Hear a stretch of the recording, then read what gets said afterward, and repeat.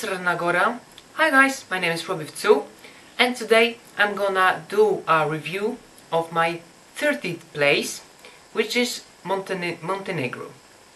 But before that I want to say a few words, because there were some comments saying that it's not a real reaction. Okay, it's not 100% first reaction, like I've never heard this song and stuff like that to all the songs, but still it's kind of a reaction of what I think, and I refer to the song like on the live, you know, I record it, and at the same time I you know, watch the performance, the music video, and kind of react to it. It's not the most honest reaction, because it would be when I would listen to it for the first time, but it's like the, I don't know, I've listened to it multiple times or just a few times, like 2, 3, 4, 5 or more.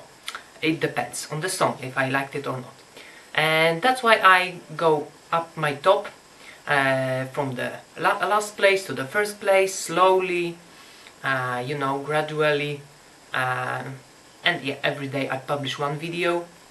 So that's basically it. And from now on, to have a like peaceful mind, I'll do because it's more like a review, my review of the song, and yeah, I'll do a review instead of a reaction. So I'm gonna review the song from now on. In the title and in the thumbnails there will be review and not reaction, so that's the difference. But let's go back to the song.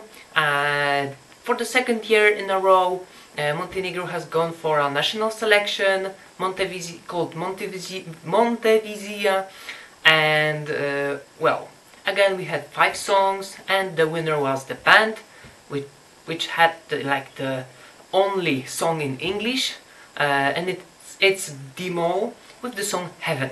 So let's jump into the music video and I'll review this entry underway. So let's go. Heaven.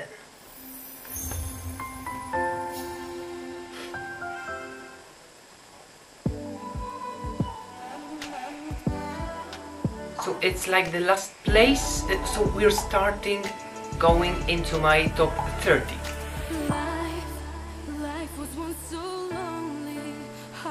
To be honest, I saw this music video once, and to be honest, compared to the revamp, it's kind of the first version is, you know, there's a lot of differences. Like this revamp has more originality, like I would say. It's more original, definitely more of instrumentals, which is a good thing, obviously.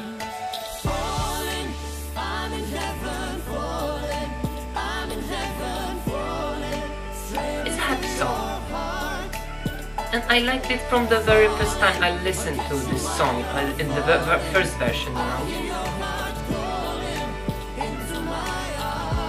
I like the music videos, some nature, you know, like spring, winter.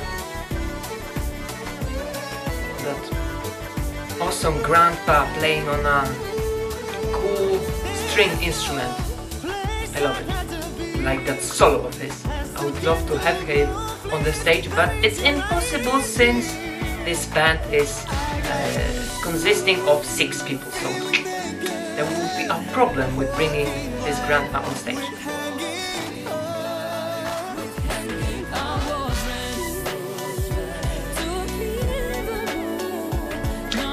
I think the vocals are pretty good, and well, the live performance wasn't like that perfect, you know, like they had that great harmony and stuff like that, but it sounded pretty okay.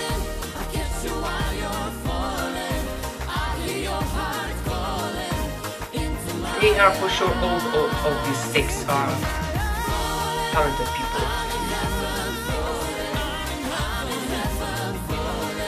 they can hit those high notes, especially that kind of, I don't know, that he has kind of bald hair, like very short hair. Oh, that's what I call it.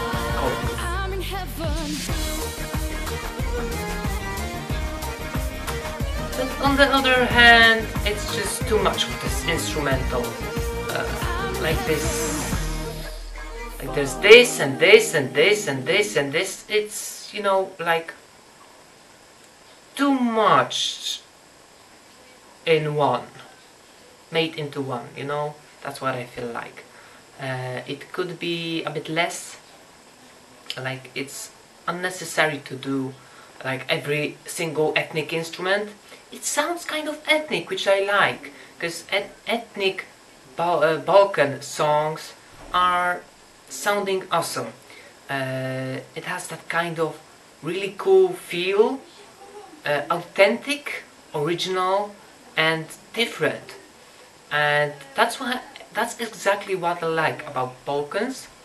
And of course it's totally different from last year, when we had Vanja Radovanovic with dramatic ballad Inje, which was my first place. This time we have, well, Montenegro is pretty lower in my ranking. 30th place is not that high, but still I appreciate this entry for its Balkan kind of touch to it, and the rhythm has made it more Balkan, more ethnic. With the lyrics it sounds kind of cheesy, kind of outdated, but still it's nice to have something happy, uplifting like that. Like the melody is so uplifting that I can listen to without any problems. When it comes on, I'm okay. I can listen through the whole song. It's fine. Yeah. But about the result, if last year Montenegro didn't qualify, I'm worried that again this year they won't qualify with this entry. It's not that like, it's like simplicity like we had with Salvador Sobral. It worked, but in this case I don't know if it will work for the people. Like maybe televoting will save it kind of and don't put it in last place, but the juries, I feel like they won't appreciate this too much. So yeah, that's what I feel about it. But anyways, I wish them good luck, because they are talented and I'm sure they will bring their best to Tel Aviv. And I just hope they won't bring back this the same staging they had with the kind of those big notes, you know, on the in the background, because it was terrible for me. It was too weird. So yeah, that's my review kind of this song. Yeah, thank you for watching, guys. If you agree with me, do the like, do the thumbs up, like the video. If you don't agree, dislike the video, so do the thumbs down. Also comment in the comment section below. Let's have a cool discussion. And also subscribe to my channel and hit the notification bell icon so you can be immediately notified about my newest uploads. Also, you can follow me on social media. On Facebook, I have a fan page there, and on Instagram. And the links are in the description, so check it out. And also, I'm part of Destination Eurovision, a Polish fan page on Facebook, and I'm there on streams talking about the countries, reviewing them and stuff like that. So check all of these links in the description. And again, thank you for watching. Take care, guys. See you next time. Bye.